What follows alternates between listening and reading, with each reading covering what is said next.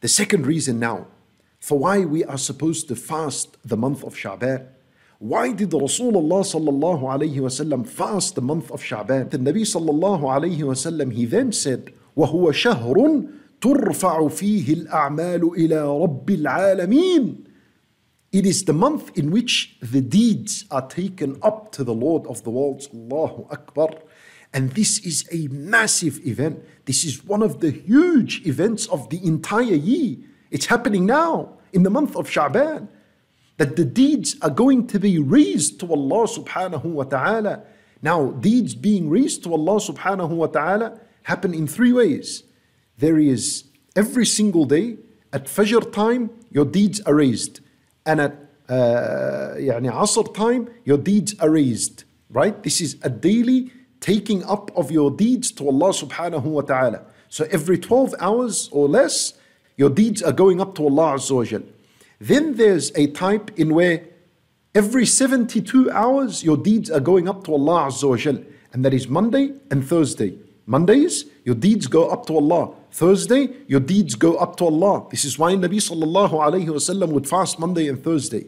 And then there is this grand event in where it is a yearly event, and that is your deeds, all of them go up to Allah subhanahu wa ta'ala once a year. And this happens in the month of Shabaan. Allahu a'lam which day, but it is going to happen in this month. This is a grand event.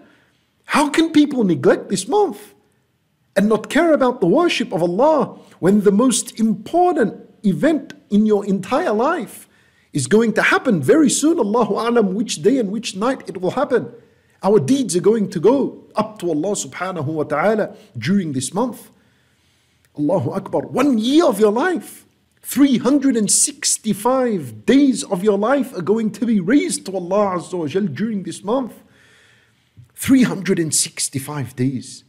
How many days of them did you fast? 365 nights will be raised. Allah Azza wa Jal came down in each night of these nights. How many of them did you get up for night prayer and dua and istighfar and reading Quran? 365 days. How many of them did you pray with al-jama'ah, salat al-fajr and the other prayers? How many pages of the Quran did you read in 365 days that are going to be raised to Allah Azza wa Jal? Allahu Akbar. 365 days of deeds are going to be raised to Allah during this month. وَكُلُّ صَغِيرٍ وَكَبِيرٍ مُسْتَطَرٍ. Allah Azza wa Jal, He says every small and every great thing has been recorded. All of it is going to go up to Allah Azza wa Jal. 365 days and nights of what the angels have been recording for you and against you, whether you're aware of your deeds or not, are going to all be taken to Allah Azza wa Jal in any day of these days of Shabaan.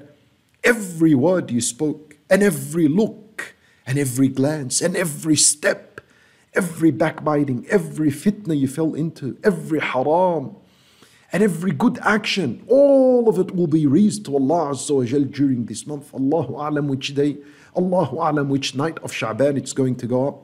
Last Ramadan will be raised these coming days. The last Laylatul Qadr will be raised during these days. Therefore, my brothers and sisters in Islam, we need to understand that we are not dealing with easy days now. These are the most crucial and important days of the year. As I said to you, Ramadan are the most rewarding days. But these days here are crucial, are important. They're important. And the question is, will Allah Azza wa Jal accept your deeds or not? Or will they be rejected? Will this record now that is going to be raised to Allah, your record of 365 days, is it going to earn you the paradise? Is it going to bring you a step closer to the paradise or not? Will Allah Azza wa Jal be pleased with it or not? Or will it displease Allah subhanahu wa ta'ala or not? Allahu Akbar. But this is why I tell you, this is the most intense event of the year. And how can people be heedless? This is why Nabi sallallahu alayhi wa sallam would fast. Allahu Akbar.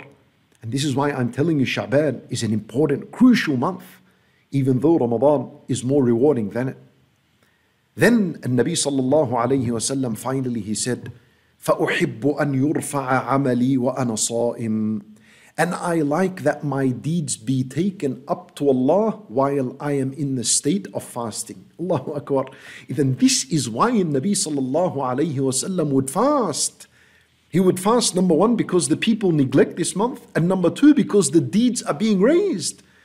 Oh, the Prophet sallallahu alayhi wasallam, as I said to you, he used to fast the entire month. Aisha radiallahu anha, she said, كَانَ يَصُومُ شَعْبَانَ كُلَّهُ. And in another narration, she said, كَانَ يَصُومُ شَعْبَانَ إِلَّا قَلِيلًا. If we put these two narrations together, we come up with the fact that the Nabi sallallahu alayhi wasallam would fast the majority of this month. He would only break his fast perhaps 2 or 3 days of this month. Otherwise, the majority of the month he's fasting.